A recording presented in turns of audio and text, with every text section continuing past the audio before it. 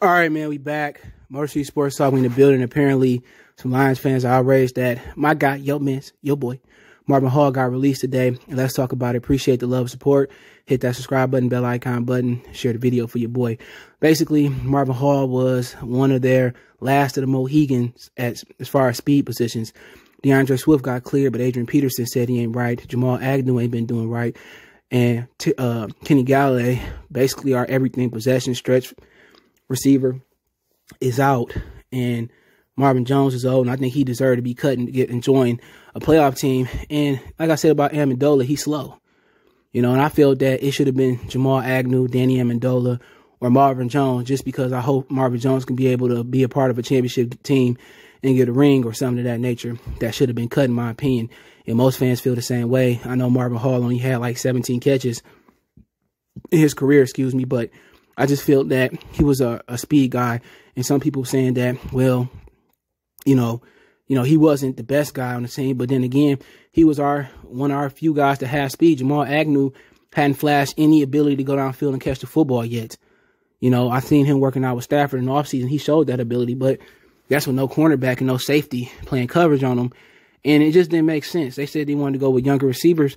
Amendola older than Marvin Hall. Marvin Jones older than Marvin Hall. Amendola should have been the one out, to be honest. But then again, Marvin Hall ain't lit the league up before, after, or while he was here, and probably won't light it up afterwards. But we just think that he the last fast guy on the team, and one of the last guys on offense, that he gone. But I just felt that Danny Amendola should have been gone. Slow, injury prone, and just ain't been right all year. 35 years old. Probably soon to be 36 sometime next year. But, most people making a joke. I thought Bob Quinn was gone. But then again, hey, it is what it is. They wasn't going to release Cephas. I think that would have been a worse move. It's tough. But Galladay may not play this week. But talk about Galladay. He's our only dynamic receiver other than Hall as far as speed. But, I guess the platinum standard in the league, which is the Kansas City Chiefs, they're not going to follow that blueprint, which they got speed at every position, damn near. All their receivers fast, tight end pretty fast, back pretty fast. So I just think the Lions got to get faster, and that's the key. In this league, you can be fast, but it hurts even worse than it did back then because you can jam and beat up small guys, and you can hit them and no defensive receivers. And now it's just their league. They can go over the middle and not have no worries like Lil Wayne. I ain't got no worries. They can do whatever they want to do, and that's just the 4-1-1 in the league, and that's why speed reigns supreme right now. But, hopefully Marvin Hall fall on his feet and do well somewhere else.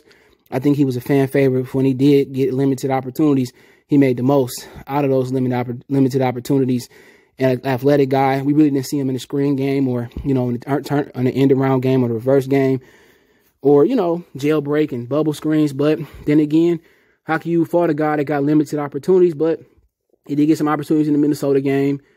Might have got some in the football team game. And who we played last week? I forgot. The Texans game. But Cephas, they should have. One Pride Nation hit me up on Twitter and check his channel out.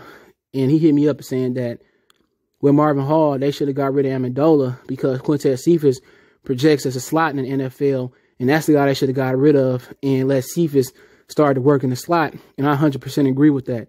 Amendola at least should have been the odd guy out. The only reason I say Marvin Jones Jr. is because I want to see him do good. But then again, do you want to cut Marvin Jones Jr.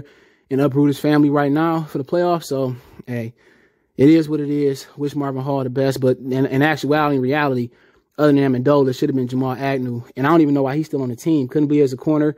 Try to be on offense. Really ain't hacking it. Same thing with Miles Cribble as a safety. Moved to linebacker. Ain't really hacking it. But they must be very good guys in the locker room. They must really like them. So hopefully Marvin Hall fall on his feet somewhere and contribute. Appreciate the couple years you gave us here and the big plays down the field. He had a big play that didn't count this year in the Cardinal game that High Tide took away. So hopefully everything good for him and he balls out somewhere else. But don't forget, we on Facebook, Instagram, Twitter. You can reach out if you have a business question, inquiry, sponsorship, video request. All my social media links in the description. If you want to reach out, if you want to advertise your business on the channel, video request or chop it up, the link's there. Want to make a financial donation, Cash App CJ Good 313. That link's in the description. PayPal, link in the description as well. Cash App, name in the description. Appreciate the love and support. Let me know what you guys think about the Lions releasing Marvin Hall. One time for the one time. We gone.